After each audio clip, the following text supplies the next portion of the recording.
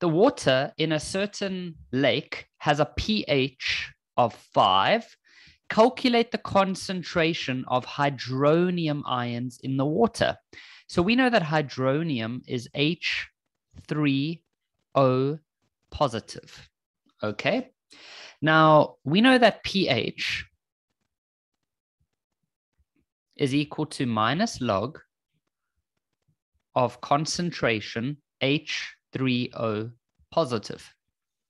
We are also told that the pH is 5. So we can say 5 equals negative log concentration of H3O positive. Now, don't panic. I know some of you see logs and you're like, oh no, but it's quite an easy one. So what we do is the following.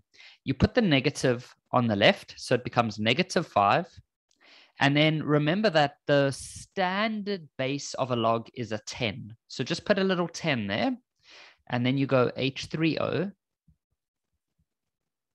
And then you just got to remember the order, how to reverse this. So what you do is you start with this part down here. So you say 10 to the power of this one is equal to whatever's inside here. And so that's going to be the concentration of H3O plus. And that's the answer. The answer said, calculate the concentration of hydronium ions. And so the concentration of hydronium ions is 10 to the negative 5. And then the unit of concentration is mole per decimeter. So we are told that the volume of water in the lake is 4 times 10 to the power of 9. That's the volume of water in the lake. Okay, I'll draw you guys a nice little picture. So we've got this lake, all right? And this lake has a volume of 4 times 10 to the 9. Okay, and maybe there's a bit of acid in the lake.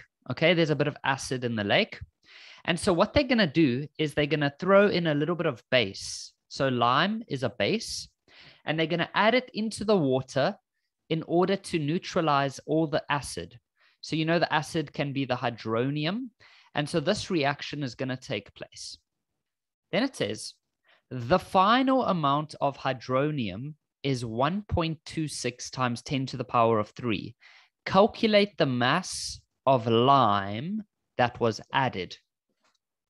Haha. So let me try to do my absolute best to try and help you guys to understand what's happening. So let's call this part the beginning. Then we'll have the end.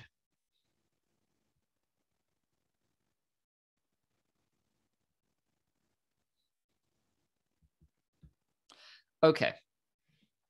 So remember from the previous question, we've already got some hydronium floating around in this water. And the hydronium concentration, remember we said that it has a concentration of 10 to the minus 5.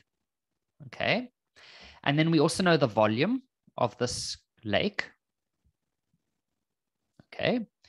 And then what they're going to do is they're going to throw in a little bit of calcium oxide, and we don't know how much they're going to throw in. So there's a bit of calcium oxide over here. And the question is, what is the mass of calcium oxide that they added into the lake? Okay, so what we can quickly do is we could calculate how much hydronium moles are there in the beginning of the question, or in the beginning. So we can put these two together using the formula C equals to N over V.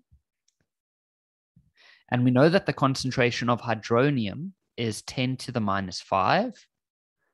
The number of moles we don't know, but the volume of the lake is 4 times 10 to the power of 9.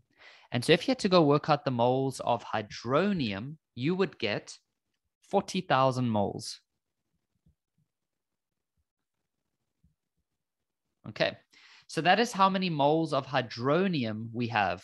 So we can say here 40,000 moles. Okay, excellent.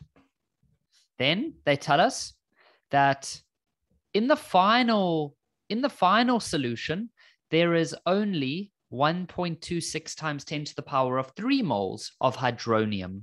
So just to write that as a normal number, that is 1,260 moles of hydronium.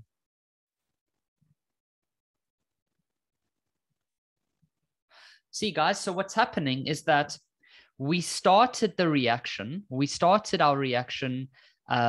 with 40,000 moles of H3O plus. But then what happens? This reaction happens. So that reaction is going to happen. And so obviously, the amount of hydronium is going to become less because it's reacting with the calcium oxide. And that is a good thing, because think about it. If the lake is too acidic, like think about the poor fish, they don't do very well with a very acidic environment. So what they do is they add some calcium oxide into the lake, and that calcium oxide reacts with the hydronium, because that's what acids and bases do. And what that'll do is it will decrease the amount of acid in the lake. So it will turn the pH back to a normal value so that the fish can carry on living and doing their thing. Okay, so this is something that they actually do in real life. They make sure that the pH of the lake remains constant. Okay, or remains at a certain level. Right, so what we need to understand here is that we started off with 40,000 moles of H3O, and we ended up with 1,260 moles.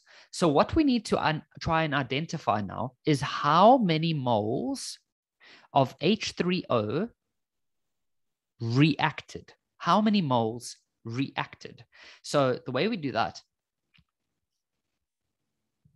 so we can say the number of moles of H3O which actually reacted would be 40,000 minus 1,260. And that's going to give us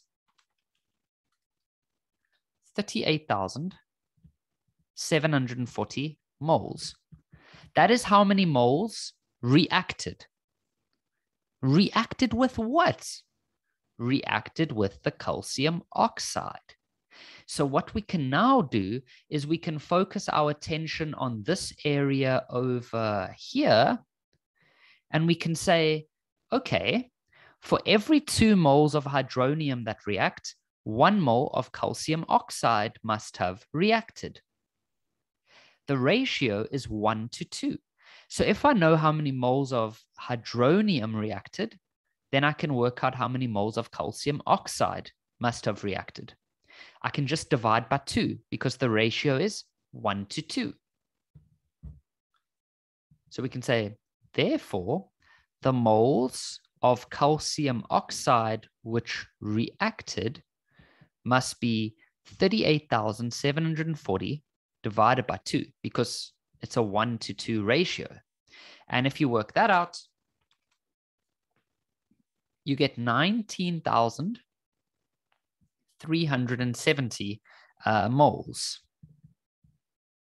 Okay, 19,370 moles. That's how many moles of CaO, or calcium oxide, reacted.